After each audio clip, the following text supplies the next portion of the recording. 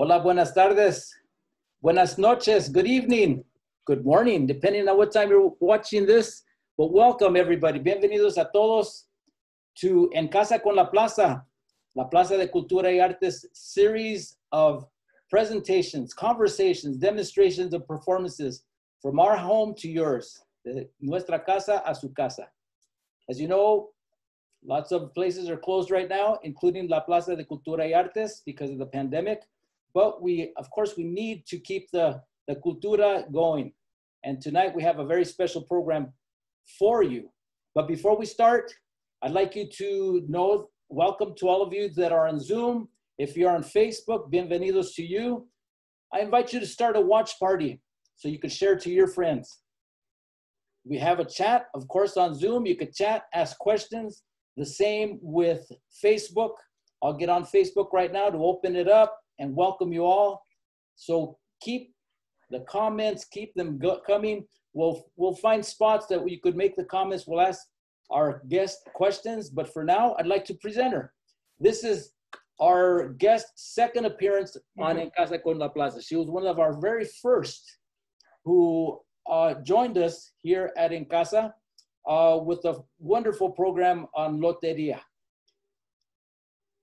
Let me just scroll up a little bit so I could tell you about our guest. She was born in El Paso and raised in Mexico City. She's a border performer. She crosses various languages, disciplines, and music styles to carry on her musical mission that aims to educate and entertain. And I present to you Dr. Gloria Arjona, una buena amiga, and I think you're going to enjoy our presentation on Posada's literary Calaveras. Take it away, Gloria. Thank you. Thank you. Muchas gracias, Abelardo. And thank you for the invitation. Again, yes, I remember a few months ago when we were doing these presentations and we're becoming experts little by little. So I appreciate all of you who are watching this kind of event. Thanks for your support. And today I have something very precious to me, as everything is. But this is actually the first book that I am publishing, and I will share my computer with you. And let me go to my PowerPoint. So, okay, so right here, slideshow. You have, this is the cover. Actually, I have the cover here, but it's clearer if you see it on the screen in the PowerPoint. So the book is called Posada's Unknown Calaveras. I bet if you are watching us, you are familiar with Posada. But if you are not, let me tell you that he is one of the most influential artists, if not the most, of the last 2 centuries. He influenced all the great muralists, Mexican muralists. And in fact, the cover of my book, which was chosen by the publishing house, it was published by Floricanto Press, is a detail of a mural by Diego Rivera. The mural is called Dream of a Sunday Afternoon in Alameda Central, and it's of 1946. But and the first feeling I had when they proposed me in the publishing house to use this detail for the cover, I say, well, but it's a little bit contradictory because I am the name of the book is Posada's Unknown Calaveras. And right here, we have the most known calavera of Posada. Calavera means school in English. And Posada, this is the artist on the right on the left, I'm sorry, yeah. So first I was kind of uneasy about the title, but then I realized, well, it's very appropriate. First of all, because in this mural, Diego Rivera gave for the first time the protagonism in a mural, in a work of art, in a public of art to this Calavera. So it's like she became a character, un personaje. So, and not only that, but Diego Rivera painted the artist Posada here to the left of what he called La Catrina. And of course, on the right, most of you have already identified is Frida Kahlo, another artist that always recognized the influence of José Guadalupe Posada. And Diego himself is in this mural, but as a child. And it not only has Mexican characters, because if you see and if you recognize to the right of Frida Kahlo, there is the Cuban modernist patriotic poet José Martí.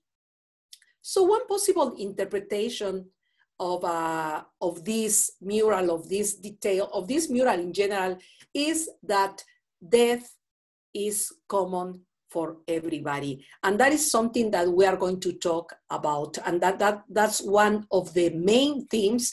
More, I would rather say death is for everyone. Death is the great equalizer, la gran igualadora. We all, no matter sex, gender, color of skin, whatever, we are equal in the eyes of death. This skeleton originally was conceived by José Guadalupe Posada around the year 1910, the year of the Mexican Revolution, when it started as La Calavera Garbancera. He didn't call this Calavera La Catrina as we know it today. La Catrina has become, sometimes is the only Calavera, the only school, the only work sometimes that we know of José Guadalupe Posada, because she has become the icon of the Day of the Dead celebration. But originally, and it's called La Catrina, Catrín in Mexico is a Mexicanismo, and it means a person that is very pretentious. And originally, Posada called her Calavera Garbancera, like a garbanzo bean eater would be a school. And this is a Calavera, this is a character that is misunderstood in many ways, because what Posada was criticizing back then was not to the women of the high class, but to women that pretended to belong to the high class. La Catrina, El Catrín, for those of you who are familiar with La Lotería, he was originally criticizing those people that want to belong to a class that they do not belong. Un Catrín, una Catrina are those people that will put everything in the appearance, in the clothing, and even if they don't have anything to eat at home. So originally, those were the people that Posada was criticizing, and as I said before, he called him La Calavera Garbancera, but then Posada decided to name her La Catrina. So, well, in short, it's important, after all, the cover is related, of course, to what is in the content, even if we are talking right here about the unknown Calaveras, okay? But of course, this is the most known Calavera. But what are the unknown Calaveras? And as Abelardo pointed out in the title, The unknown Calaveras or barely known Calaveras are the literary Calaveras. And that's the part I want to highlight, the literary work of José Guadalupe Posada that is seldom, frequently overlooked. And of course, whenever we talk about the work of Posada, we're talking about, by extension, to the imagery, the imaginería, to the images of Day of the Dead. All the images that we see now during the Day of the Dead are a creation of José Guadalupe Posada. So that's why I thought that it was important to recover this tradition of literary calaveras and to recognize Posada not only as an artist, as a visual artist, but also as a poet, even if we're talking about popular poetry. So you can see, as you can see this in his Calavera Garbancera, see even that the text, and these are like quartets of poetry, very easy rhyming, which is actually, those are the literary calaveras. And notice the importance Posada always gave to his literary work, but now we don't, we overlook it. So as you can see, this is another, well, this is La Catrina. This is part of the book I am introducing. But let me, before talking about her, let me show you, for those of you who are not very familiar with all the work of Posada, right here we have more examples of the importance that poetry, that the written part had always in his work, okay? El Panteón Amoroso is like a story, okay? A story that might even be like this is a story, a love story, okay? But see, image and text. So that's what I was always curious. I gave a presentation a few months ago about La Lotería, and that's another Mexican tradition where we sometimes leave aside the rhyming that accompany the playing.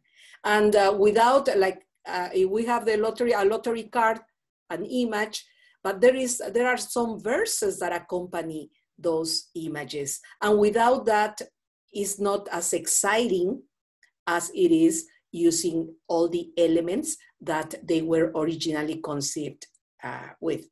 So I say that I was going to talk about this because, as you can see, let me make a remark here. Yes, Posada didn't call this character La Catrina. It was Diego Rivera who baptized her as La Catrina, but Posada used the term and the concept of Catrina. It was a popular concept. In fact, I was researching who was the first one to use, because as I say before, Catrina is a Mexicanismo.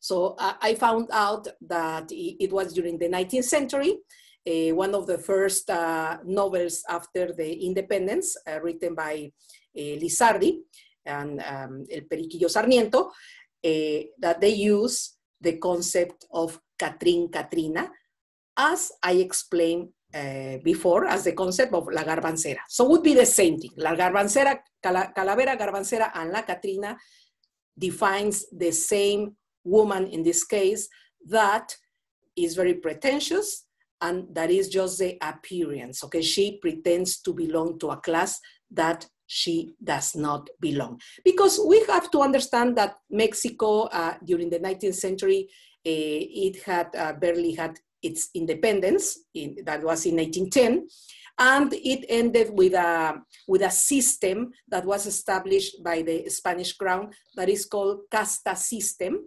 and based on your race was your status, your social status. Of course, the white male Spaniard was at the top, and at the bottom, the dark-skinned Indians and the Afro-descendants, okay? So it was a very racist and sexist system, and that's something that even if it was abolished after the independence, it kept for a few years, probably until today, okay? So the people wanted to pretend. That's why in Mexico, people are more pretentious. Whenever you go, even if you go to the store, you don't want to go with the worst clothing that you have, because you don't want to be confused, you don't want to give the impression that you belong to a very low class, and etc., etc.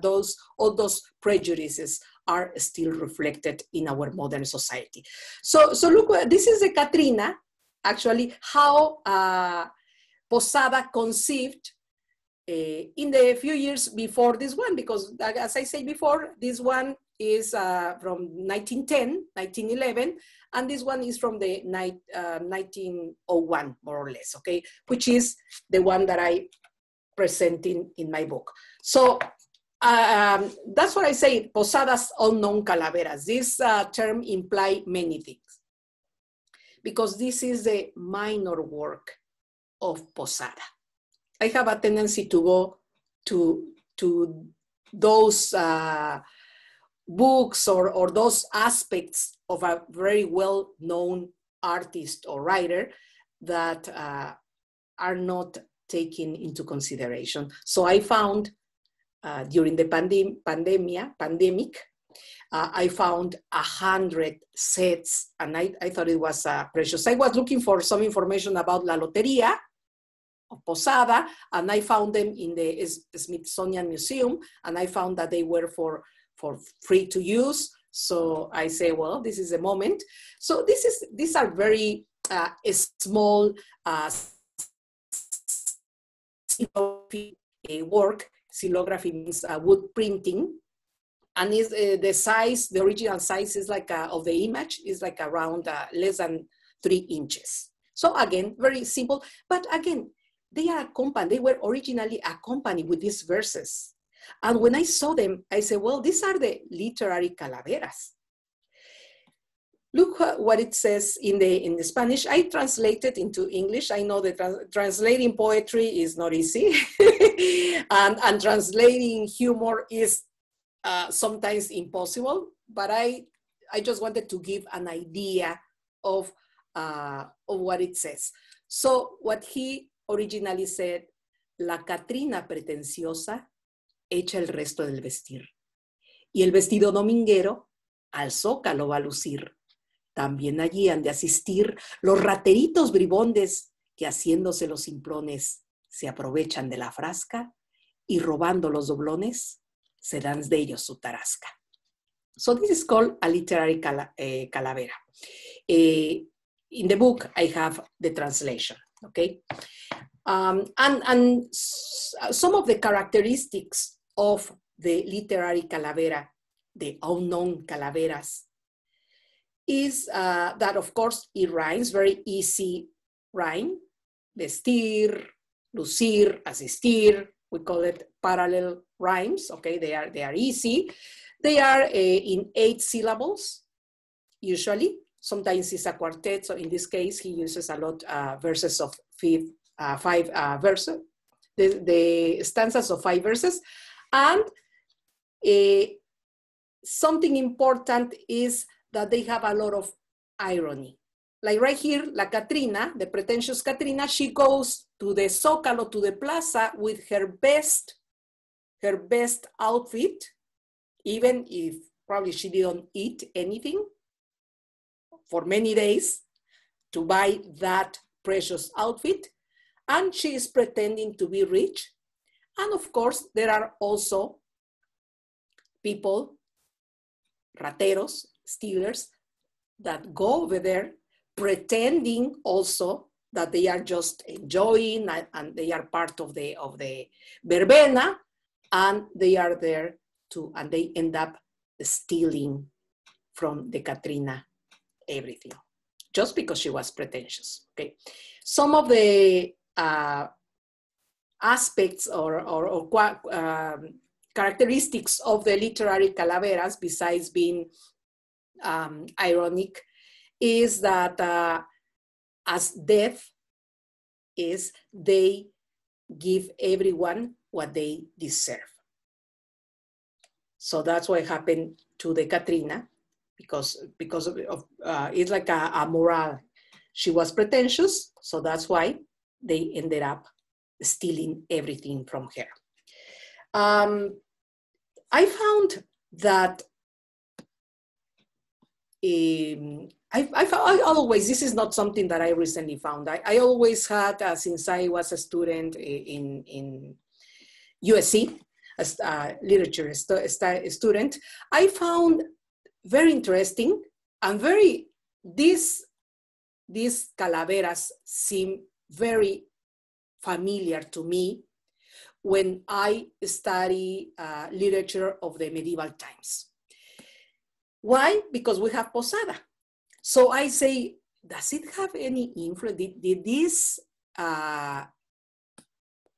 these pairs of image and text, just as Posada does, have something to do with Posada?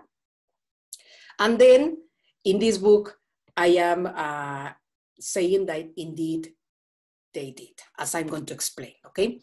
So there is a tradition, a medieval tradition, that is called the Dance of Death, and one of the main authors was Hans Holbein. Where he was very, very popular. He was from Germany in the 15th century. And he kind of created, of course, this was an older tradition, but he put together these images and texts around the death. He had another intention very different than Posada, as I'm going to explain, okay? He was more like a Martin Luther, not Martin Luther King, but Martin Luther, or the German, the leader of the Protestant movement. So he wanted to ridicule the church, but for very different reasons that later on we'll have Posada. And he also wanted the people to be aware that you have to behave in this world, because at the end you are going to die. Okay, so he and many other visual artists before and after, but more over after him, did this Dance of Death literary allegories, that literary and also visual. So that's why called my attention. Now, as right here you see the death as a main character, just as we did in Posada, except that this is from the 16th century or late 15th century. Now, what was the meaning of this dance? The meaning of the dance is that we all are going to die. In the dance, usually the death would invite people of several social status.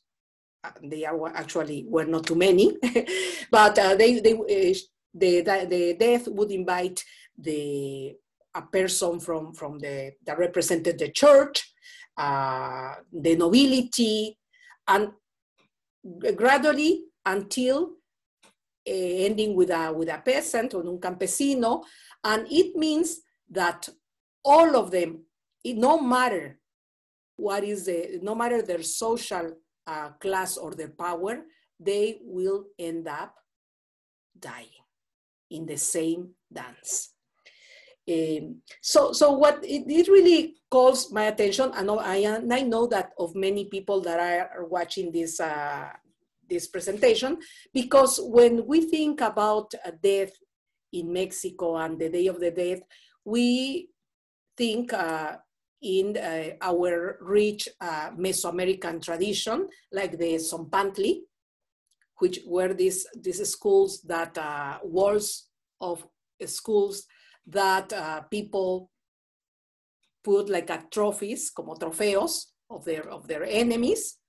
Okay, and we always think those of us who are familiar with the Mesoamerican concept of death, the important cult to the Señor, the God, and the goddess of the underworld, who was Mictlantecutli and Mictecacihuatl.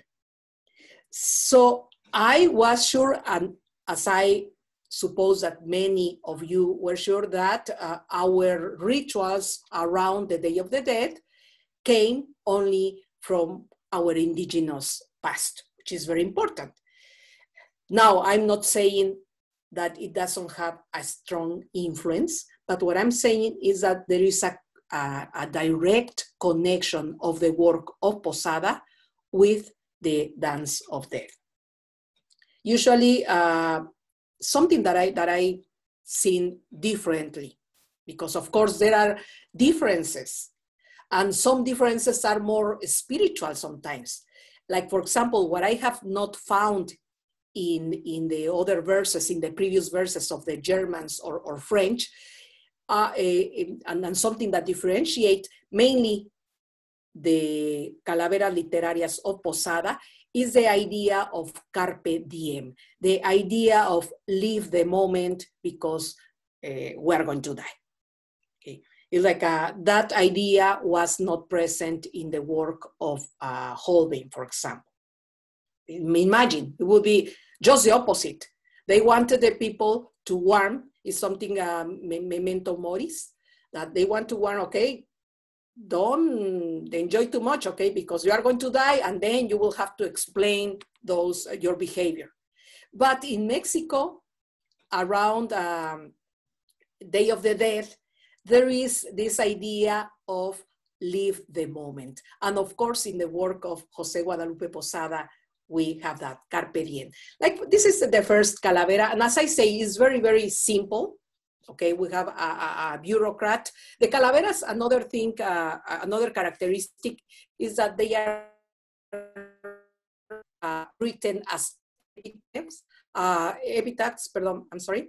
It means that as if the people were already died in their graves, okay? So sometimes, well, most of the times the people are alive.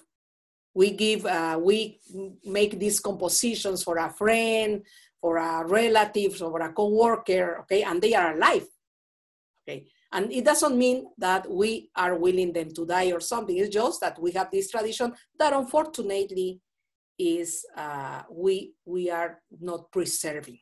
In the school, some schools and some cultural institutions, they are doing the literary calaveras, but we don't do it anymore because we don't have time. But now, with the pandemic, we have time. So right here, this is the very first one. And look what it's advising. It says in Spanish, entre libros y anaqueles, pasé mi vida de empleado. ¿Y cuál fue el resultado? Pues ya me miran ustedes. It's like, among books and cases, my life I spent. And how did I end? Well, see by yourselves. He ended up dead, as everybody, and on top of everything, he didn't enjoy life. So that's something that I have observed is very different in the tradition of calaveras, mainly literary calaveras of José Guadalupe Posada, this idea. This is a very clear example. Sometimes the audience, okay, I always take the commentaries of the audience, the remarks, the questions. Sometimes they ask me, was Posada aware of that tradition? And I really think he was. When you see these similitudes, okay, see, and then look, the verse and the image, and Posada, right here, this is a calavera of Don Quixote. Why did I put it here? Because Posada was an educated, even if he is a popular artist, even if all the work he did was to educate and to inform the masses, that most of them didn't know how to read and write, and some of them did not even speak Spanish, okay? They would speak a native language. Even with those he wanted to get to those people. That's why we call him el artista popular. So still, he was an educated man. He studied lithography, and he was a teacher for many years. He taught lithography. So he was an educated man. He must have, for sure, be aware of all this literature and history of other countries. And on top of that, besides working for Arroyo, Venegas Arroyo, where he did most of his work, he worked for a very important publishing house of Barcelona, the Mauki brothers. So he was very informed, where he was the illustrator, the main illustrator, and it was literature of the world, okay? Eventually they did mainly from Mexico, but originally was literature, cheap literature in the way that they had the idea of mass production, okay?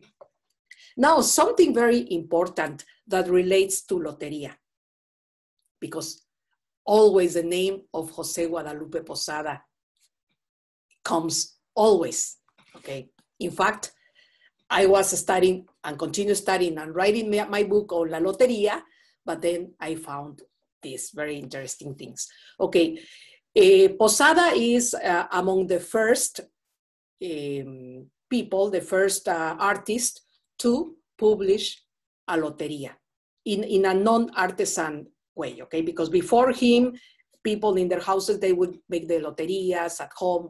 But Posada, again, because he used the printing, he created the first loterias. He and his master, his teacher, Manuel Manila. Okay, right here you can see that he included La Muerte with the psych, I believe, because I was thinking, why do they have this instrument? Why is La Loteria? This Loteria is by Clemente Jacques, but it was based in the image of Posada, because as I said before, Posada was the first creator of Las Loterias, okay? And then it came this French immigrant, and he inspired himself in the Loteria of Posada. So for me, this is a clue also of the influence of their conception. This representation comes from, this is from the tarot, okay, which is, it is an image from the 15th century. And you see the death with the psyche, la guadaña, and that's the way it was represented in Europe, okay? So Posada was originally thinking in this representation, which it comes from a tarot, but that tarot image comes from the dance of death, okay? And then I was thinking, and maybe you are thinking, well, maybe La Muerte, yes. But then why La Calavera? La Calavera, for sure, it belongs to the tradition of the Aztecs. I was thinking that. But then I researched and I found that there is a tradition of illustrate that dates back to the 12th century. If you can see the right here, I couldn't find a better one, okay? But the death, La Calavera school, okay, for those of you who don't speak Spanish, La Muerte is the death, and La Calavera is the school. And of course, you will say, why two characters alluding to the death? Because it was José Guadalupe Posada. He was interested in this theme. And then, as you can see, right here we have the school with the crossbones, and I realized that it was it's commonly used in the crucifix, and it means that it was like a recognition that had to do with the death of Jesus Christ, of course, okay, this crucifix. And in fact, calavera, the word calavera, if you remember, those of you who know, Jesus Christ was crucified in El Golgotha, That was the mountain, the name of the mountain, El Golgota. And Golgota means school, Calavera. So the Calavera that inspired José Guadalupe Posada for La Lotería and eventually José Clemente Jacques was from these crucifixes. Okay, so I found, instead of finding it like, oh, so it doesn't belong to the indigenous tradition, as I say before, I am exploring right here in this book. I am pointing to the connection of the work of the schools of the Calaveras of Posada with the concept of the dance of death. But it doesn't mean that there is not influence. Of course, in all the Mexican traditions, we cannot deny our indigenous, strong indigenous influence. And sometimes, as I say before, it's more sophisticated in a more spiritual manner, that not as tangible sometimes as it is in this case. Some people of the audience have told me, okay, but those calaveras, they are not humorous. And Posada it is. But then I found it's another humor. But I found this from the 18th century. And the same thing is the tradition, because as I said before, there is a tradition that has been a continuous tradition of among print makers of using this concept of the dance of death. Okay, so this is an English one, and is supposed to be funny. The drunk and alive. The death is telling right here, we see two parts, okay? So right here, this guy, the one that later on is going to be a cadaver, he was drinking and having fun and eating probably because he's a little bit gordito and smoking and everything, okay? And then, of course, with that kind of life, you see the lesson, death comes for him. And the woman is kind of complaining, and he said, drunk and alive, the man was fine, it was yours. But dead and drunk, why? He's mine. Okay, so it's humorous. It's another kind of humor. It's different. But it doesn't mean that this tradition is just humorous in Mexico. So that's something that I also point out in this book.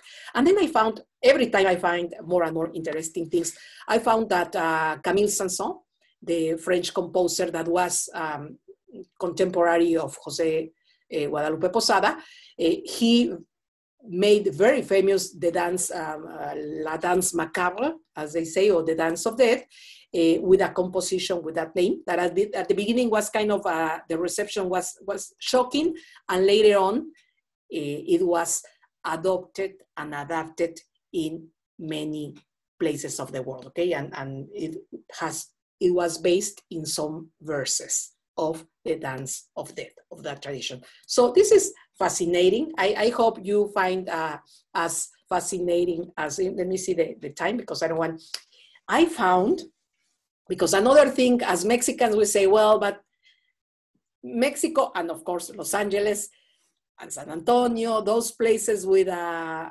important Mexican population, we have big celebrations during the Day of the Dead. But then I found that in a place of Spain, more in Catalonia, since the medieval ages, they have been celebrating their own way, of course, these kind of processions that I'm going to show you. Let me make sure that the sound is good, because sometimes optimize, well, I hope the sound is good. And right here is a 1 minute. Proceso de Verges.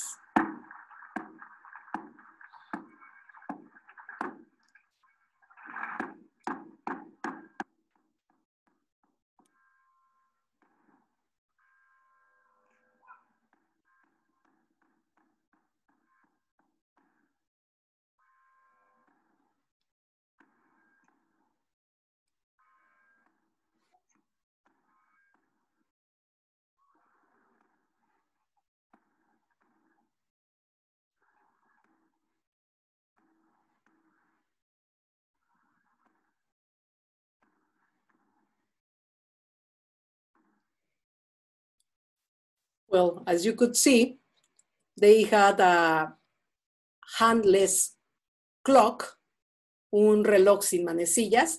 That means that death is unpredictable. So it has, again, another feeling, but it was interesting to find out that they have these people, they are usually five danzantes, and they are using the skeleton costume, and they do this procession mainly, or usually they do it always, during April, okay?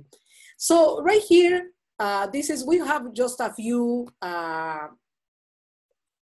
think we have a couple of photographs by José Guadalupe Posada, and this is a print, a drawing by Leopoldo Méndez, which was another artist influenced, of course, by him, because unfortunately, José Guadalupe Posada, even though he was very well recognized during his time, and even, as I said before, important people met him, he died practically unknown in poverty in Tepito, Mexico. He died in 1913 when the revolution was already had already started. And he even was buried in a communal, ironically, he was buried with a lot of people that he never known. Okay. So this is something, it was until a French artist whose name is Jean Charlot arrived to Mexico in 1945, 1946, and he recognized the work of José Guadalupe Posada, that everybody started talking about José Guadalupe Posada, but he had already been dead for many years, okay? What does he represent in his Calaveras, in particularly in these Calaveras that I am presenting in my book? Well, first I wanted to give a few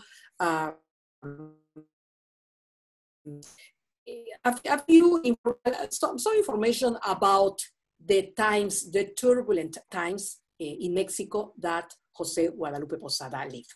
He was born in 1952, but notice, we know that 1852.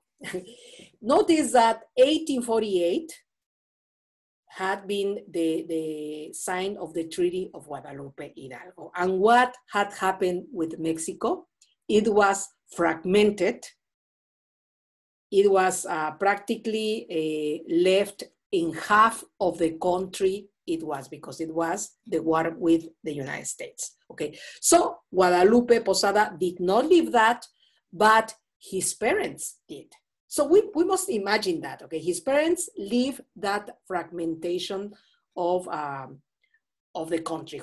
He was born in Aguascalientes, and he died in Mexico City, as I said before. Not very old, okay? And then he was born in 1852, and he lived, I'm sorry, right here is missing, I don't know, too many numbers, okay? But he lived the wars of reform. It was an eternal war between liberals and conservatives. It might sound very familiar to you. So he lived that also. And he lived the nationalization of the church property. Before that, the church had a lot of power. He even criticizes the church a lot. And he lived when Benito Juárez, because he lived during the presidency of Benito Juárez, and he confiscated the goods of the church, okay? And then he lived the French Empire. There was, on Cinco de Mayo, we celebrate the victory of Mexico over the French, but in Mexico was indeed, there were two French interventions, and the second time, the French stayed in Mexico. And we will see, that's important to point out, because of course the elite, la élite, they wanted to live the life of the French people, okay? Mexico was a time that just a few could live a very good life, and just a few, like a 3% of the population. Most of the people, 97%, they don't have access to anything. Okay, so José Guadalupe Posada, he lived that. He lived also the Porfiriato, this dictator that we have for more than 30 years, from 1876 to 1910, and Posada lived that. And that's why at the beginning he was kind of, had some sympathy for Porfirio Diaz, but after the guy stayed like for more than 30 years, and he was really a despot, un déspota with the indigenous population, mainly with the Mayans in the south and the Yaqui in the north. Then Posada eventually became more and more against Porfirio Diaz. And he lived the first years of the Mexican Revolution. So I like to see this. This is a great drawing because Posada is observing. He was always observing, and of course, most of the time, as I say before, it was during a century that was very turbulent in Mexico, and that's why what he records, and that's why he criticizes in these Calaveras Literarias. I found that this is Holbeins, the German artist and that I introduced before, that worked for Martin Luther. And this is the work of Posada in these 100 sets of rhymes and images. And I found, this is amazing because I found that the same characters, like the bishop, the nobleman, the priest, el cura, all of those are criticized also by Posada. But of course, for different, in some cases for different reasons. So this is, I really feel very enthusiastic about this work. I know this is a very simple in a way that is kind of a small book, and the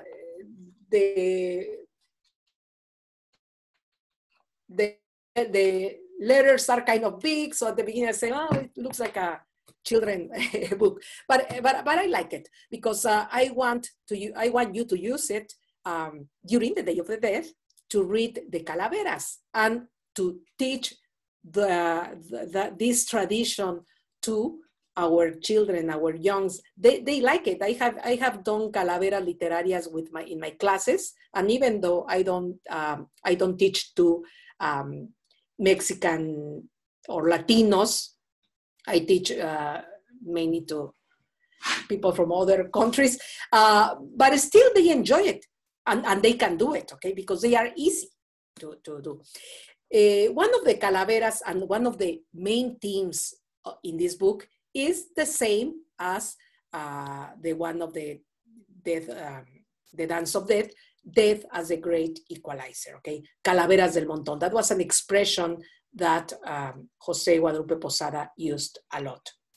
Let me see how is the time here. Okay, we have a few minutes. So right here, let me read this for you. Of course, the way I suggest to read is with some music, as I'm going to present later on in a few minutes.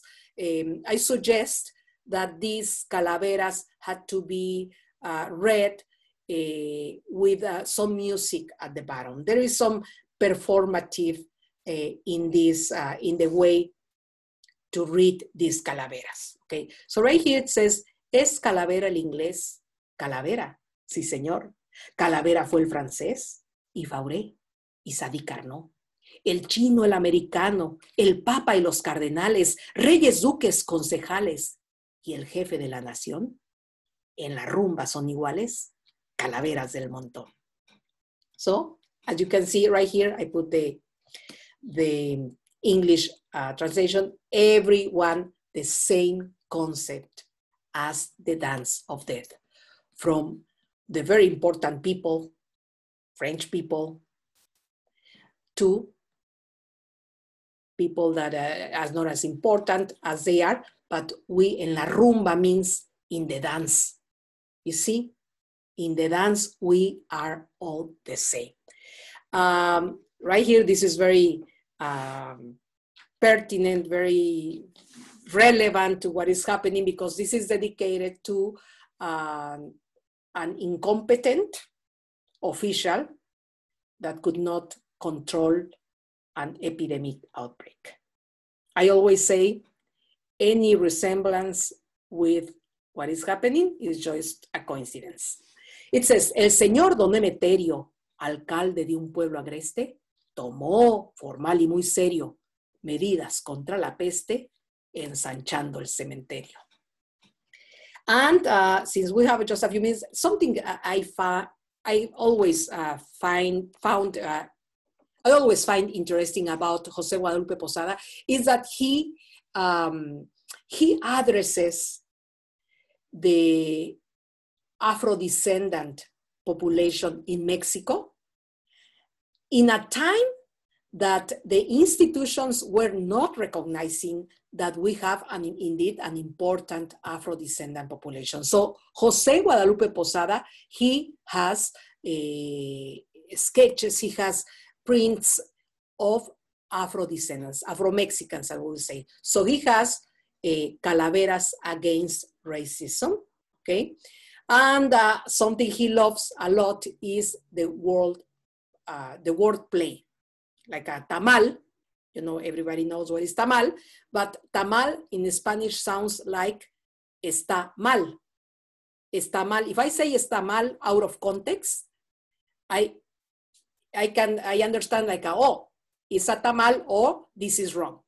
So he plays with that in this Calavera, okay? And as I say before, I want to end, and then if you have any questions or commentaries, I will gladly answer.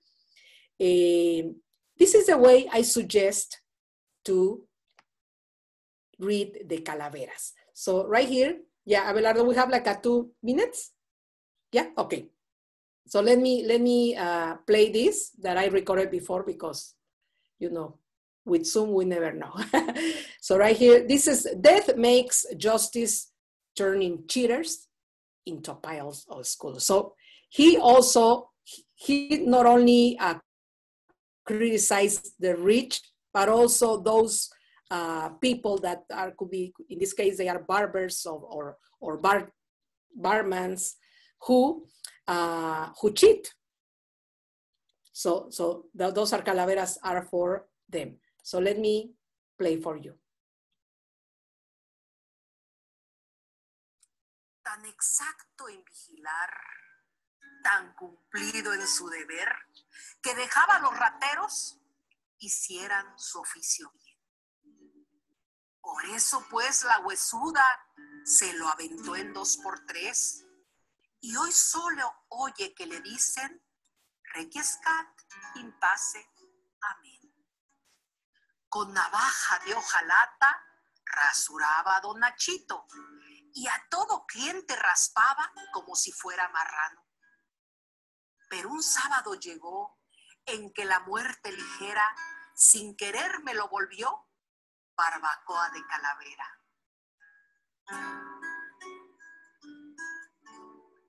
El pulque como ninguno sabía a Romero componer, le echaba miados de gato y agua de jabón también. Por eso soy calavera, requiescat in pace, amén.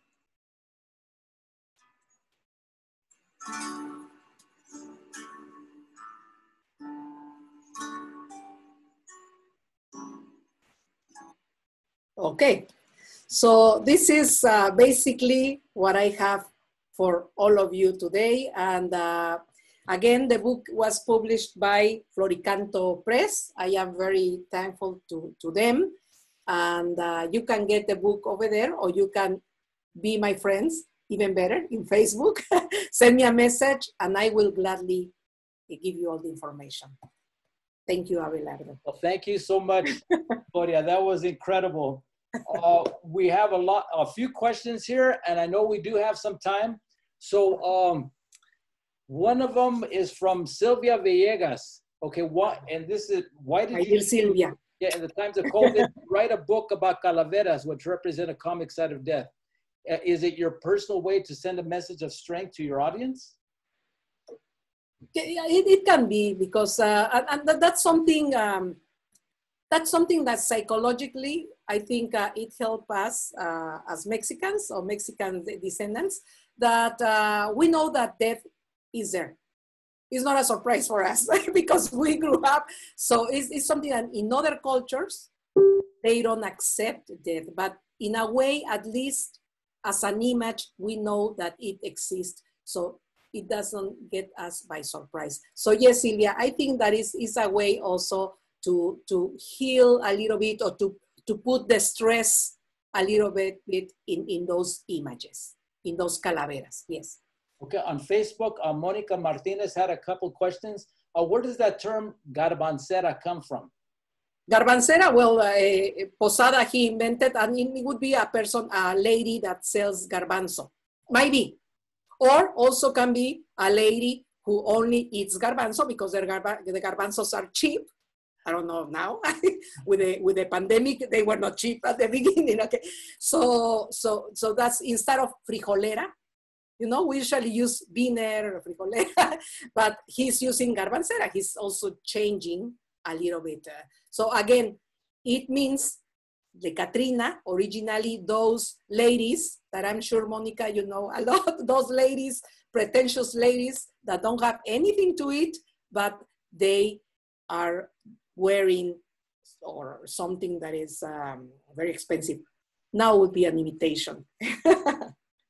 All right, and Monica has another question. Yes. If the Guadalupe Cemetery in Aguascalientes with its death representation murals and poems, did it have any influence on your work, or do you know about it? About who? I'm sorry? It's the Guadalupe Cemetery in Aguascalientes. It has Well, I'm sorry. Representation of murals and poems.